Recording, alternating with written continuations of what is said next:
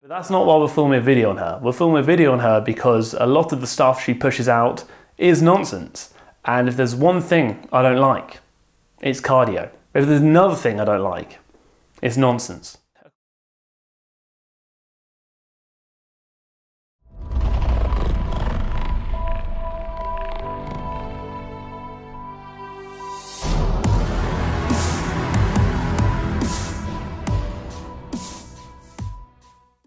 Well, considering the last video did far better than expected, I figured maybe I should take something away from that and perhaps TFNL should go back to its roots. So ultimately, if you know the brand, if you know TFNL, you came from either the Gymshark video or a video surrounding a booty builder or influencer. And the initial kind of concept of TFNL was to eliminate some, or at least try to eliminate some of the BS in the industry. And as TFNL progressed, I think I kind of lost sight of that to some degree and was constantly trying to find new things and different things to kind of fill the channel with to prevent people from getting bored. But in reality, it seems that most people actually like what we started doing, and it makes sense for me to continue to do that. If there is something you want to see, let me know. So if we reach 120 likes on the video, I'll make another one like this.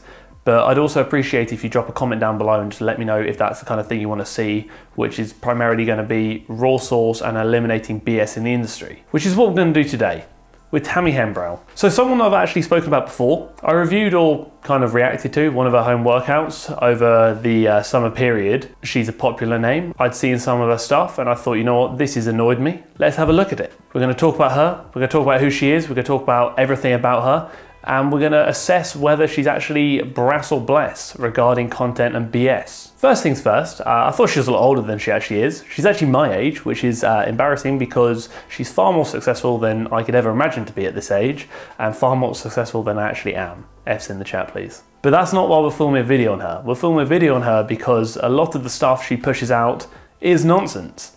And if there's one thing I don't like, it's cardio. If there's another thing I don't like, it's nonsense. According to the internet, she rose to fame in 2012 as a pre and post pregnancy fitness guru. If you use the word guru to describe yourself in any means, sort your life out, because that's not going to fly. You're not a guru, mate. Austin Powers is the closest thing to a guru I've ever seen, so please don't disrespect him. And apparently her dad's a famous actor.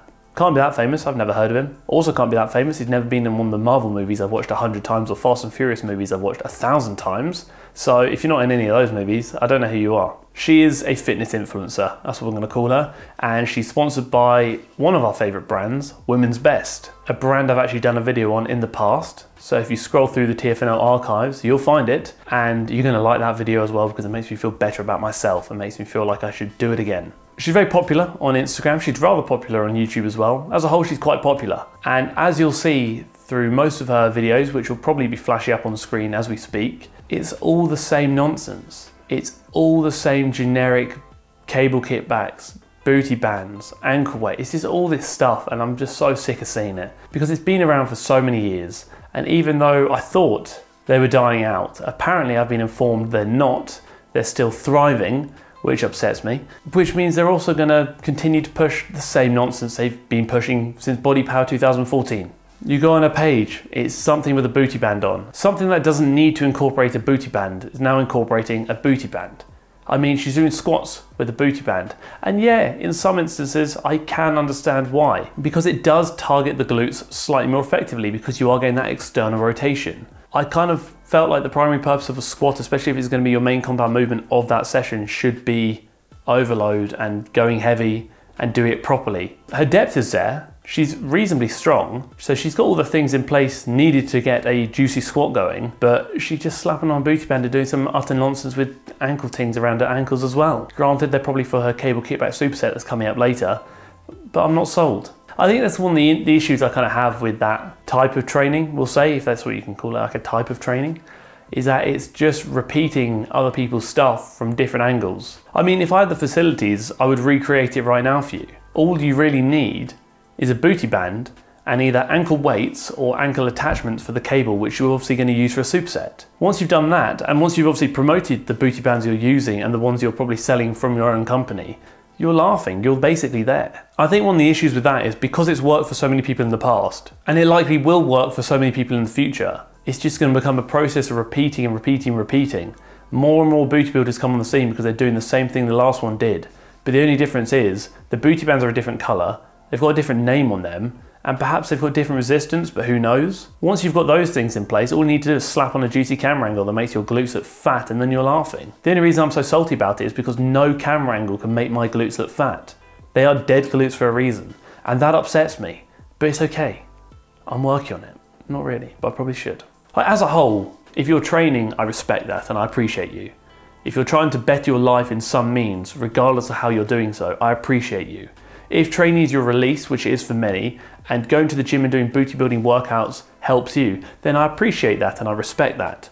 All I'm saying is I don't think it's for everyone. When you push this information, especially when you have such a large platform and following, a lot of people fall into that false belief that this is the only way to build the body, when it's not. A lot of great female powerlifters have really well developed lower bodies from basic compound movements and accessory work. Squats, deadlifts, glute bridges, split squats, lunges, things like that, and you're laughing, especially when you're slapping on some decent weight, going through a solid range of motion and not really adding unnecessary BS like ankle weights or cable kickbacks into the mix. If you consider how strong and powerful the glutes actually are as a muscle group, when you're doing a cable kickback with 5 kilos versus squatting or deadlifting double, maybe even triple digits, which do you really think is going to benefit the development of your glutes more? You've got to consider range of motion and ability to progressively overload. Again, I understand not everyone wants to train like that, and I understand that doesn't appeal to everyone. In all honesty, I don't particularly like training for powerlifting, hence why I stopped powerlifting. There are other things you can do. You don't just have to squat and deadlift to build your glutes. You can do other movements, but you can also do movements that really encourage progressive overload and movements that really utilize a significant amount of weight for your strength level, rather than just relying on your body weight with a bit of elastic around your knees. And unfortunately, one of the biggest questions you have when you see movements like this and workouts like this is, are you really training like that yourself? Because just because they're posting it online doesn't mean they're doing it themselves. More often than not, they're probably posting one set of everything they do just to get content before cracking on with their actual workout, or never repeating that same workout again. Because it looks good on the gram, but does it really hold up regarding how effective it is? In theory, if you do anything with sufficient intensity and hard enough, you're probably going to make some kind of progress provided other variables are in place, i.e. diet, sleep, etc. Are you optimizing your gains? Probably not. At the end of the day, if you enjoy what you're doing, that should be the primary factor, because you're more likely to succeed at something and be consistent with something if you actually enjoy it. But don't be fooled into believing that Tammy's workout examples are what she believes to be best for your goals, because she doesn't actually know your goals, only you do. Unless you've spoken to her, then that's a bit different. You've always got to consider the underlying message there, which is, this is going to be seen by more people if I do it from this angle, which means more people might see what I'm promoting, which means more people might buy it, therefore I'll make more money. The harsh reality is Tammy is just trying to sell you a dreamlike workout that looks good because it'll probably make her more money, and then she can continue living a pretty breezy life making fitness content every day before her time in the limelight of the fitness industry ends, which it inevitably will, as it does with most people, and she resorts to selling BS meal plans that have probably been pre-made by someone else, #DevonPhysique. But again, that's just my opinion and you're entitled to yours. Is she someone I would recommend people go to for fitness information and workout guidance? Absolutely not. Are there worse people than her in the industry? Absolutely. But doesn't mean you should settle with what she's pushing, because the reality is, it's not that great. And when you're disappointed with your lack of 3-month transformation, I mean, that's partly because what you've been doing is crap. If you like the video, let me know. I'll do more of them, 120 likes, and we'll see what's tickling. And if you haven't already, as nearly half the people watching this channel haven't, feel free to subscribe to the channel. I would really appreciate it. Make a quick YouTube account, slap the red button down below. May not mean a lot to you, but it means a lot to me, and it helps the channel out massively, so I would really appreciate it. And leave a comment down below, let me know your thoughts on Tammy, let me know whether you've done any of her programs and whether you actually saw decent progress or not. Regardless, I appreciate you tolerating the video.